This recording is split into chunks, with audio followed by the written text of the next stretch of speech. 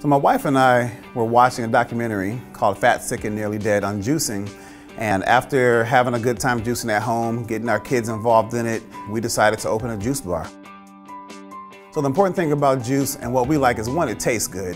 And so many of us, no matter who you are, you like orange juice or apple juice. It's something that kids can drink. But we also know that a lot of people will say, oh, I don't like this juice or that kind of juice or this vegetable or that fruit. But we believe that we can make healthy taste good. And so here at Malamiah Juice Bar, that's what we do. We make healthy taste good. No matter who you are, we feel like we have something on the menu for you. So our partnership and relationship with Consumers Credit Union came by way of Jeff Chappelle.